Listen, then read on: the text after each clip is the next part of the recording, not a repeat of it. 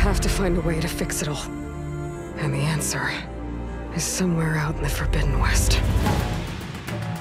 Horizon Forbidden West features a massive open world, which is super dangerous for the unprepared DinoBot hunters. Thankfully though, we've got your back. I'm Brian Altano, and I'm here to get you ready to take on the post-apocalyptic world of Horizon Forbidden West. This is IGN's Game Prep, presented by 5 Hour Energy. It's the one when you gotta get stuff done.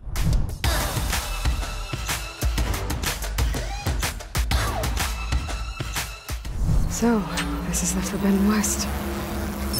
A whole new frontier to explore.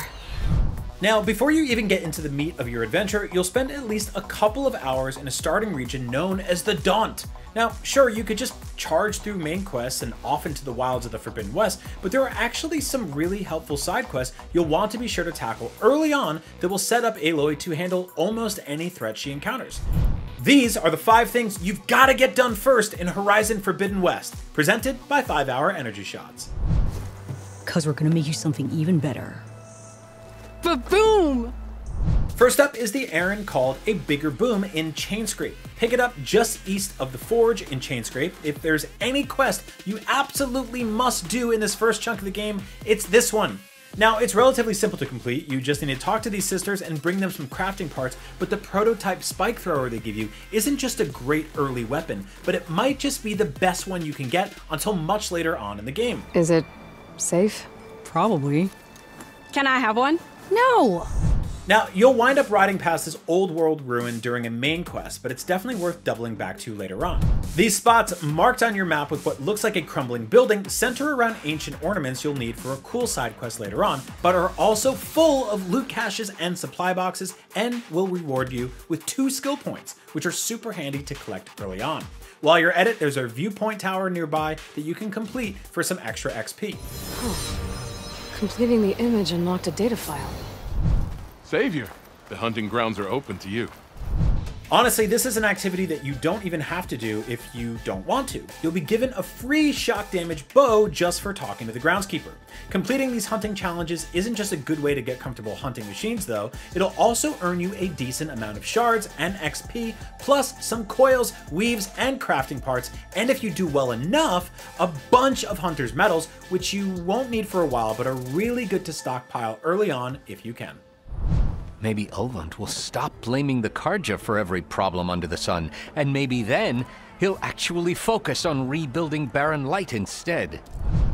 This side quest actually branches off of the main questline and can't be finished until after you complete the Embassy main quest and leave the Daunt. However, it's well worth your time to finish it off and double back, because not only will you earn a couple of extra skill points, but you'll also unlock the Nora Champion armor, which provides much better resistance to physical damage and bonuses to your stealth and concentration, especially once you upgrade it. Plus, it just looks cool as hell. We were torn whittling this list down to just 5, so we're gonna call this last recommendation a 2-for-1, a freebie for you. The Eclipse. They're here in the Daunt. Really, Conover? Aloy's the one that defeated them. You're bothering her with this hogwash now? Once you make it to the Barren Light, there's a prisoner in a jail cell you can speak with. The rewards for this quest itself aren't really anything special, but it's a really cool throwback to the first game and adds a bit of intrigue to your first hours in the Forbidden West.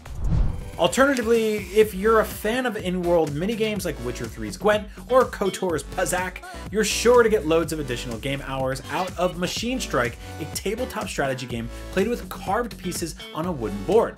The Tanakh like to say that Machine Strike is a game of pure strategy. You can get a really thorough tutorial from Salma in Chainscrape, who will also give you some starter pieces, and you can even win a couple more too. You can find vendors selling these wooden game pieces across the map too, but if you're anything like me, your favorites will be the ones you win by defeating your rivals. You won. On all my boards, actually. Here, that deserves a special prize. So those are our picks for the best side content to dig into first in Forbidden West, but there are a few other things you should know too. So one of the great changes from the first game is that any items you pick up that won't fit in your satchel are automatically transferred to your stash back at settlements. So be sure to do a bunch of scrounging early on and make liberal use of that take all button. You can never have too many medicinal berries or random lengths of wire. Find this in my stash later. Forbidden West has a bunch of great accessibility options, and it's also one of the rare games that lets you completely customize your controller's button layout.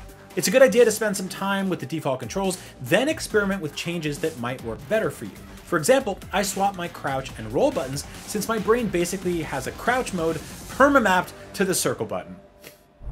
Okay, last up, I know we just went through a bunch of cool side quests, but once you pick up that awesome spike thrower from the sisters, it's a really good idea to mainline story missions until you complete the quest called Death's Door. It'll help you uncover some of the main map, and more importantly, it'll unlock the Igniter, which lets you blast your way through those weird fire gleam walls that you've probably been wondering how to get past by now. That said, we've also found that most of those walls are just hiding some pretty basic resource crates, so if you aren't super concerned about checking that point off your map, go ahead and savor those opening hours. Okay, now you're armed with all the essential knowledge you need before your journey to the Forbidden West unfolds. For more on Aloy's next big adventure, check out the biggest changes between Zero Dawn and Forbidden West, or all the things Horizon doesn't tell you. And of course, you can check out our full guide to saving the world from the DinoBot revolution over on IGN. And a big thanks to our friends at 5 Hour Energy for sponsoring this episode. Thanks for watching Game Prep.